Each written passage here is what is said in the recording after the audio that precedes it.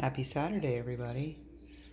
Welcome to episode 9, I think, of the buttons. It'll be in the title. Look at these little fluff butts. They all wore their Phyllis Dillers. They're starting to get mohawks on their little heads. You can see the feathers coming in on tops of their heads, especially that one right there. That one, you can really see it. Very cute. Terrified, of course, but got to get them used to me. They're getting better about it. It just takes them a long time, it seems. They do not like being handled at all, so I try to handle them at minimum. So it's the Saturday summary, and for this week I can say that these guys have grown a ton.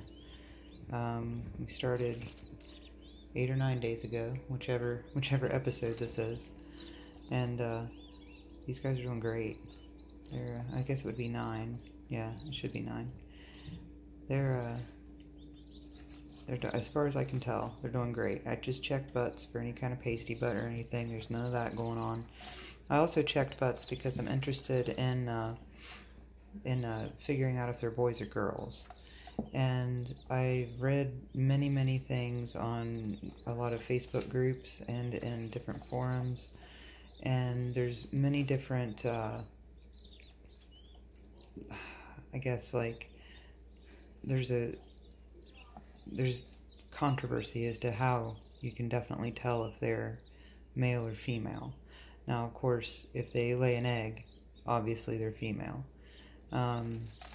But there's 2 other things that I saw that kept popping up as, possible ways to tell. Or 3, actually. Okay, so one of them is, like, they start getting a rosy color to their feathers.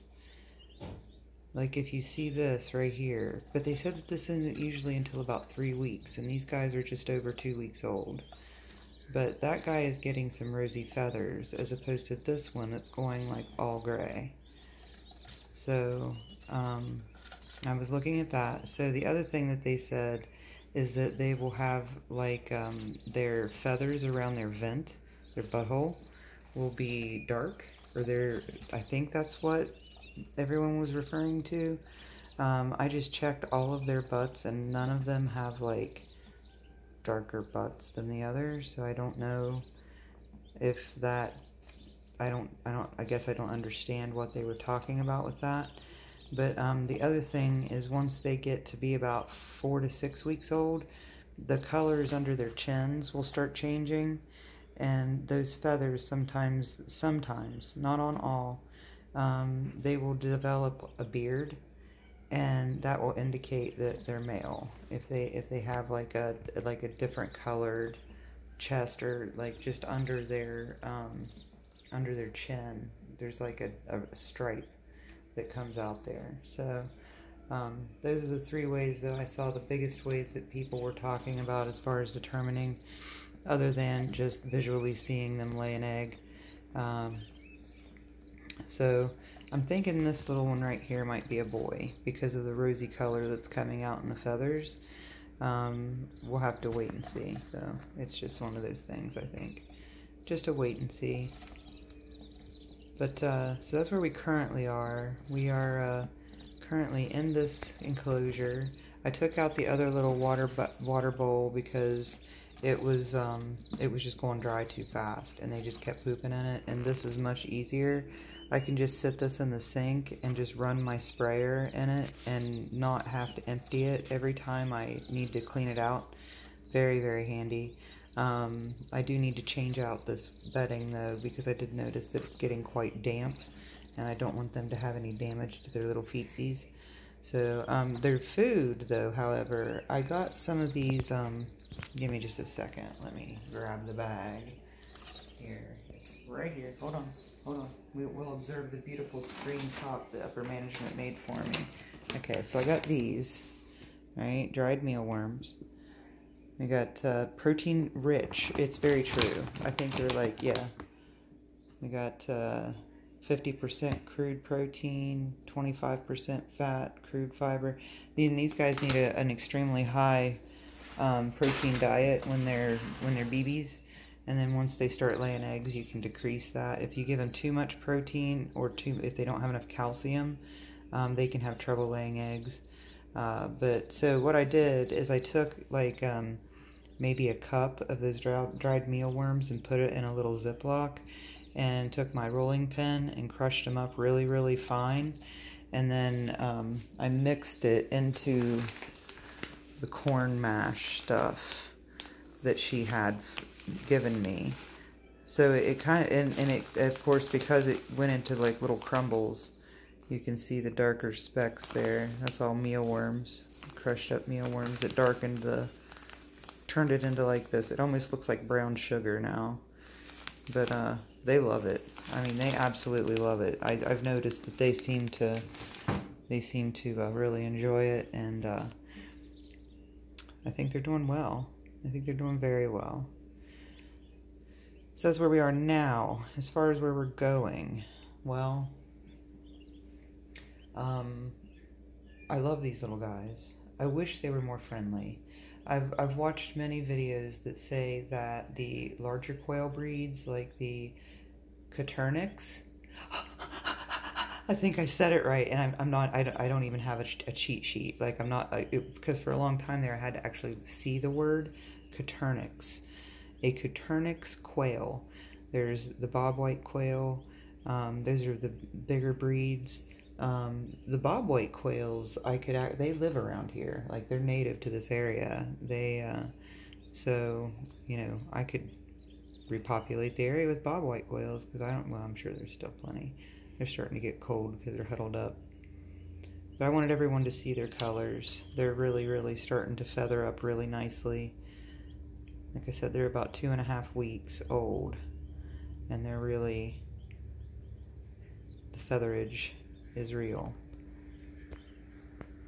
So if you guys are familiar with quails and you know of any breeds that are nice and friendly and easy to like domesticate, or at least get them to where they don't scatter and run like you're the Jolly Green Giant that just came in to like stomp on their forest, you know, that would be good. I love these little guys. I don't want to get rid of them or anything because they're scared, but I would like something a little more user friendly. Yeah. And I'm hoping that with time these guys will chill out. They have started to calm down a lot. I will say I'm being very brave leaving this lid off like this, because they take off and fly so quick. They are speedy, and when they land, they take off again, and they're very hard to catch. So being very brave, trusting. They get startled. When these little guys get startled, they fly straight up into the air. And then they just hover and just kind of flutter around, and wherever they land, terrifying. When the dogs are in the house, terrifying. So, depending on how this goes, since the quails are so small and they are so easy to house and somewhat cost effective, I'm thinking about looking at the larger quails, and there's a lot more nutrition in quail eggs from what I understand. Sometimes, I know with duck eggs, if you substitute duck eggs for eggs, like chicken eggs, in your diet regularly, like you don't eat chicken eggs, you just eat duck eggs, it can kind of mess with you a little bit because it does have a very extremely high protein content. I'm sure the same could be said for quail eggs. Too much of anything is not good, right? Even money. Don't say, oh, but money. No, even money. Too much money is not a good thing. So, just enough is the same as a feast, right? That's what I try to tell myself, because apparently my role in this role-playing game is to be a poor white girl from Appalachia. And that's fine. Songs have been written about people like me. I'm good to go. Alright, guys. we're going to wrap it up. Thank you for sticking around. Thank you, 108 subscribers. I do greatly appreciate it. If you haven't done so, please go and hit the little subscribe button.